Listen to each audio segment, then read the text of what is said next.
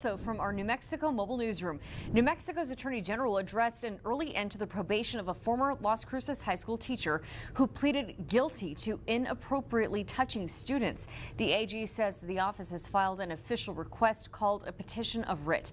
Sam Harrison joins us live. Sam, can you explain what this is?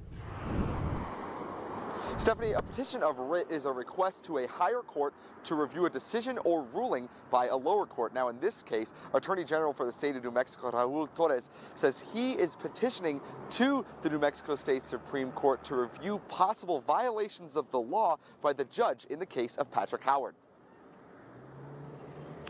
The petition from the Attorney General has two specific arguments asking the state Supreme Court to consider. First is the shortening of Patrick Howard's parole, which happened in March of this year. Joining County District Attorney Gerald Byers says it is mandatory for 5 years of supervised probation. However, he served just under 3 years. The second is the AG saying the rights of the victims were allegedly violated. DA Byers also telling us today in that press conference that the hearing for the probation shortening request was scheduled on March 19th and held 2 days later.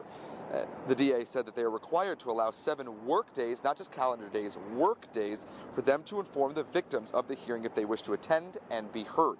Victims were heard through a statement today delivered by their attorneys. I'm still at a loss for words in all of this. The justice system has failed us one too many times. And it is incredibly disappointing that after fighting for justice and finally being heard, we were immediately undermined.